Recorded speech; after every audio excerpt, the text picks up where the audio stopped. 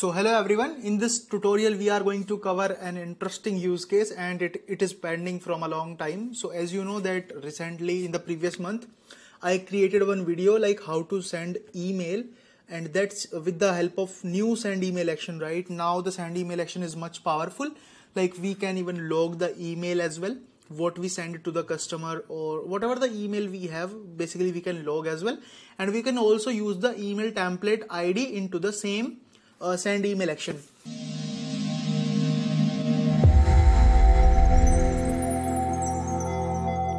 So in this tutorial we are going to see how we can use that email template in the send email action, right? And this is kind of a part 2 of that particular video. Although the scenarios are different, both the scenarios are different, but it is like a continuous part. The scenario that we are going to take today, whenever a case is closed from open stage, right? Like whenever the case status is changed to closed, we need to send the message to the customer like, okay, your case has been closed and this is the case reason and all. These are the information that we need to send, and whom we need to send? We need to send to the customer or you can say contact that is available onto that particular case. So without any delay, let's start building the flow. So here I am going to click on create and flow. So obviously this is going to be a record triggered flow.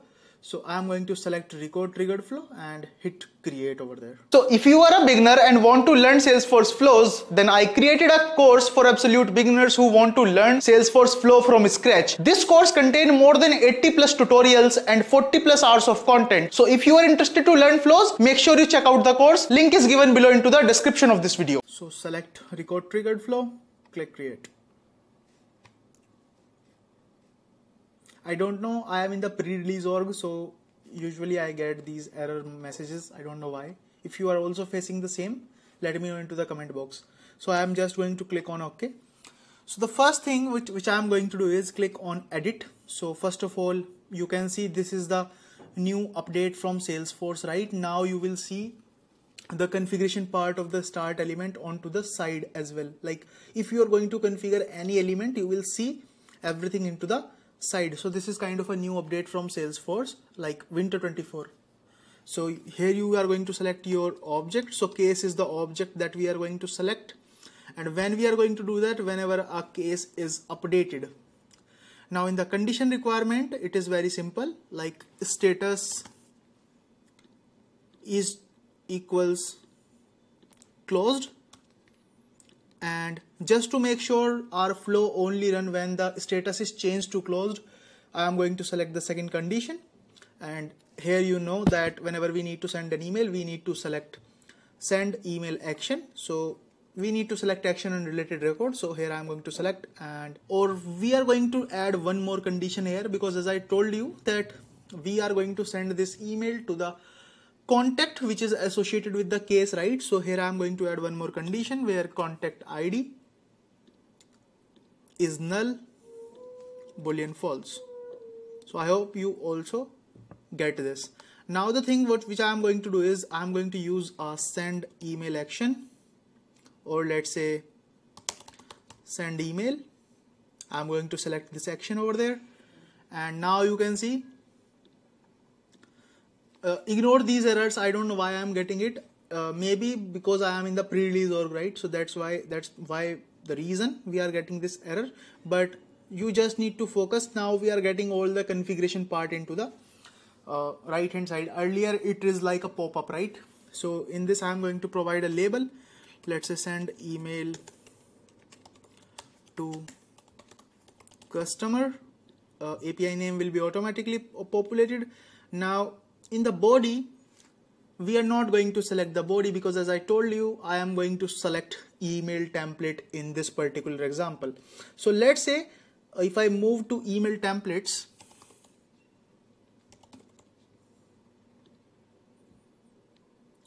and here you will see if I open all email templates, if you don't have one, you need to create a template for you, right? So I already created this template. If I open it, that's called case closure. So, and you can also see the message, dear customer, the case with case number has been resolved, and the resolution comment is case description. So instead of this case description, what I'm going to do, I'm going to click on this edit in builder. So if you are not able to see why this edit in builder button, I will provide the link of a help article.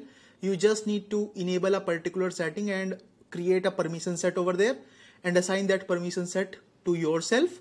And then you will be able to see this edit in builder button. I will provide the link into the description box, so just be with me. Now in this particular thing, instead of case description, what I am going to do, I am going to add the custom field that I created on case object. So I am going to select merge field here and move to case object, and then you will see resolution comment. So here I am going to select this resolution comment and copy this resolution comment from there and remove case description. So now you know how I basically selected the field. If you want to provide merge field into your template, you can do like that. And now I am going to save my email template, and this is saved. Now if you closely noticed about the email template, I can simply fetch the ID from there, right? So for now, we just going to hard code the ID into our Salesforce flow, and I know it's not a best practice, but just to check like whether my flow is working or not, I am just going to do it for now. Then I will also let you know how you can dynamically fetch the template ID in your Salesforce flow. So first of all, in the email template ID, I am going to provide the ID that I get it from the email template, right? Then whether you want to log an email or not, yes, I want to log an email. So I will simply type true over there. Then in the recipient address collection, I don't want to do anything in the recipient address list. If you want to send email to any other person other than that their contact, you can provide that email ID over there. But as I am going to send this email to a customer or let's say contact, so what I will do, so now as you know that recipient ID is over there, right? So in the recipient ID, I want to send this email to contact. So here I am going to provide record.contact ID. So that's how you can provide the recipient ID. And just to let you know what are the values you can put into the recipient ID would be the ID of lead, contact or a person account to send the email to. So in this case, we are going to send the email to the contact. So that's why I provided the contact ID. It is saying if log email on send is included, then recipient ID is the ID of the record where the email is logged. If email template ID is included, then recipient ID is required. So as you know, so you can also read from the I button, right? Like it says, if email template ID is included, then recipient ID is required. We basically provided email template over there. So that's why we need to provide the recipient ID again. Now it says related record ID. So I'm going to select it and you can see the I button. The ID of a non-recipient record. For example, the ID of a case record, if log email on send is included, then related record ID is the ID of a secondary record to log the email to. In this case, the email cannot be logged if recipient ID is a lead record. If email template ID is included, then related record is the ID of the non-recipient record. For example, as I am sending my email to the customer, or you can say the contact. So in this related record, I cannot provide contact here. In this case, I need to provide the case ID. So let's say record.id. So in the related record ID, I provided the case ID over there. Now you will see rich text formatted body. We don't need that because as you know, we are sending email from the email template ID. So we don't need anything. I am just going to save my flow, and let's say here I'm going to type send email using template, and I'm going to hit save. And let's say in order to check, I'm going to debug this flow, and I am also going to open any case. Let's say if I open any case in the app launcher, yeah, let's say if I open this and also check whether there is any contact provided over there. So yeah, Avi Green is provided over there as a contact. So what I will do, I will simply go to case let's say ZD. So I will simply select this case over there and change the status to closed. Yeah, so here is the status. I will move it to closed and hit run. So according to this, our flow is working fine. We can also see the debug logs. So let's say, yeah, status working is equals closed and contact ID is not null.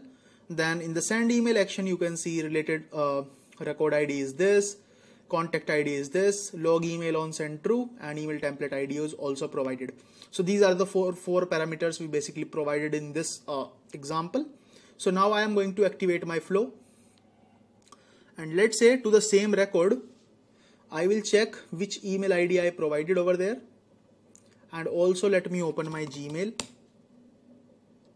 So now let's say into the case and onto the evergreen, I will check what is the email ID. So now I will change the email ID to my email ID over there. Let's say shubhambhardwajsf. This is my junk email. Usually I sign up from this email to all the trash platforms so that I don't get junk into my main email IDs. I think most of the people do that. Yeah, anyway, so now what I will do, I will simply change the status from working to closed. So we don't have the close button here.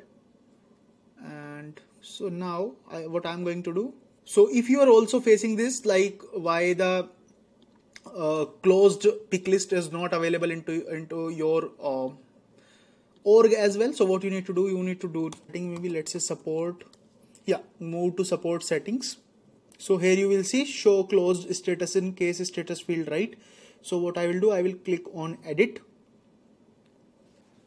and move to that particular setting and enable it. And now I'm going to hit save. So once I saved this, what I'm going to do, I will move to the case and refresh the page. So before doing that, I just need to provide the resolution command. So let's say have a chat with the client and we are processing the refund within a week. I'm going to hit save, and now what I will do, I will try to check whether I have the status of closed or not. So you can see now I have the closed status enabled into my Salesforce case record detail page. I will select the closed and hit save. So as you know that once I basically provided closed over there, I should receive an email. So here you can see case is closed. If I open this, it says, dear customer, the case with case number has been resolved. And the resolution comment is, have a chat with the client and we are processing the refund within a week. Thanks team XYZ. So that's how you can use send email action and email template ID in your Salesforce flow. But here is a major part that is still missing, and I'm going to show you. I told you that for now what we did, if I move to the send email to customer, we basically hard coded the email template ID, but never do that, right? Always use the dynamic values. So how we can basically provide a email template ID dynamically? So for that, I am going to use a get record element. Let's say get record, and here I am going to fetch, let's say case closer template, or let's say email template. Now in the object, I am going to type email template, and in this I will provide the developer name. Now you will say like, okay Shubham, how I can get the developer name? So first you need to visit that particular email template you have. I will simply copy the ID, right? And now if you have Salesforce Inspector plugin, you need to simply go to a data export and simply type the ID over there and hit export. So this is the query that you need to use. Select ID name, comma developer name from email template where ID equals to this. So I can simply copy the developer name, and the same ID you need to use into the developer console if you don't have the Salesforce Inspector plugin. So for that, what I'm going to do, let's say I will copy the same ID, and you can see here is the developer name. Now I will also let you know how you can do that with the developer console. So I open developer console from the setup, right? And here you can see the same ID I have. So I will simply paste this, and in the query editor, basically you need to paste it and hit execute. So you will see the case closure. This is the developer name. I will simply copy this developer name from there, right? And let's say if I provide it into the value, and yeah, so this is the developer name. If you want to provide anything else that is related to, but I don't think so, this will be fine because developer name is a unique value itself. Then I'm going to select only the first record and automatically store all data. Once this is done, I will open this send email to customer and remove this static ID. So now I will use case closure dot ID. So now you can see how I provided dynamically the email template ID. I hope you get it. And now I am going to hit save as, hit save, and let's activate our flow again. So now I am going to try to some other let's say cases we have. So here we have few cases over there, right? So what I am going to do, I am going to open any case. So first of all, the email is not correct, so I am going to change the email on this particular contact.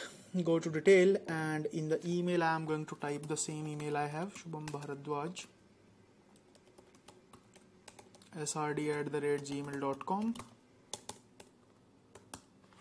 and hit save. Now I will move back, and now what I can do, if I refresh this page, you can see the email is now changed. See, the email is now changed, right? So for that, what we need to do now we need to provide let's say resolution comment, let's say product. So I am going to hit save. Now let's say instead of working, I am going to make it closed and hit save. So I should receive an email again. So I will move back to my email and check. So you can see again, yeah, case is closed. Dear customer, 001028 has been resolved, and the resolution comment is product is good to exchange. Thanks team XYZ.